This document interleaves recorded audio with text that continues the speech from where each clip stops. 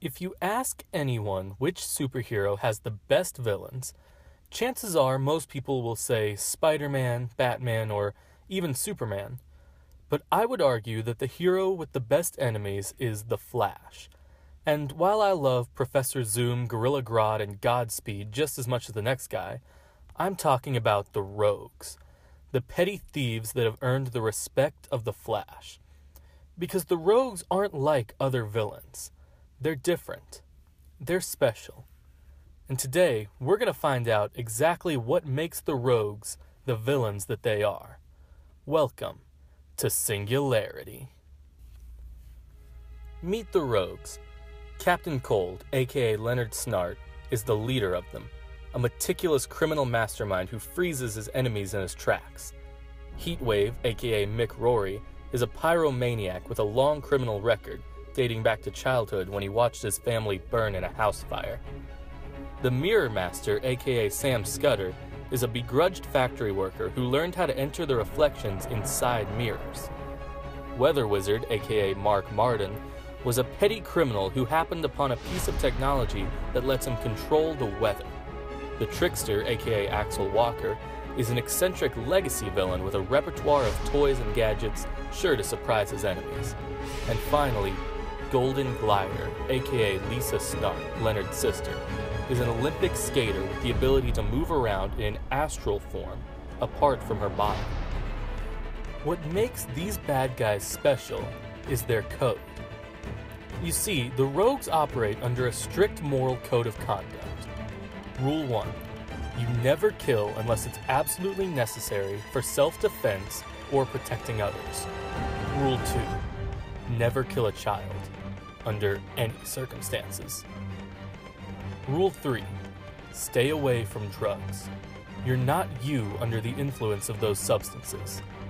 And Rule 4. Never go after a hero's family.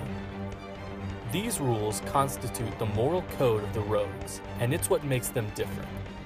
And while it could be argued that these rules are just for self-preservation, breaking any one of them could lead to superheroes coming down on them harder than ever before, I think that this runs deeper. You see, deep down, the rogues are good people. And this is especially true during the New 52. During this run, Barry Allen, the Flash, is trapped in the Speed Force during an event called Forever Evil, when a team of evil versions of our favorite superheroes invade our Earth. Rather than just stand by and let it happen, several bad guys take them on, among them, the Rogues. During a fight with Deathstorm, the evil version of Firestorm, Captain Cold actually loses his newly acquired powers in a process that causes him excruciating pain. But does this stop the Rogues?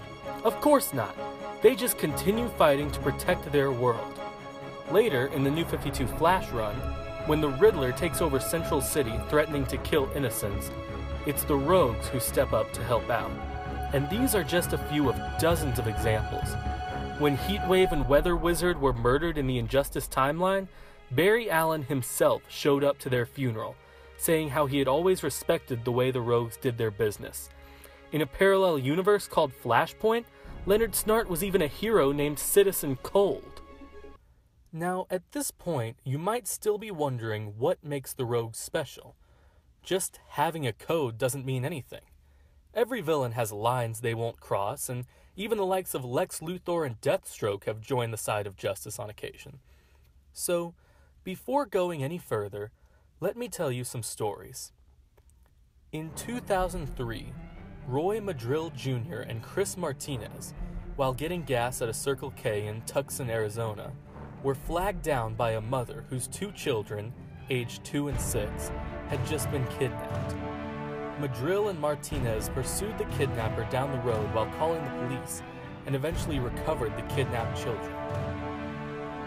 In 2007, Jiang Tian was on his way home from work when a bus crashed and pinned him underneath it. Seeing that he was in peril, more than 15 people worked together to move the bus off of him, saving his life before the first responders could even arrive.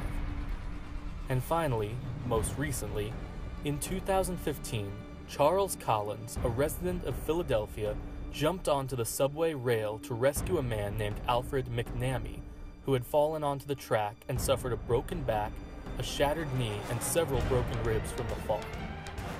When later interviewed, Collins said, "I'm not a hero. I mean, people do the same thing all the time."